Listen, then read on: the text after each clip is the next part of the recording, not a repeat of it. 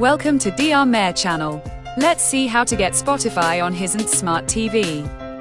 For Hisense Roku TV, go to home screen and choose Stream option. Search the Spotify app and add channel button to get it. For Hisense Android, Google TV, click Apps or Google Play Store to search for Spotify. For Hisense XClass TV, you can find Spotify on the home screen. Now, you can connect Spotify to Hisense Smart TV. Open the Spotify app on TV, then click the Login button. Click the Login with Code button. Use your Spotify app from your mobile phone, scan the code, and click the Pair Now to authorize your account.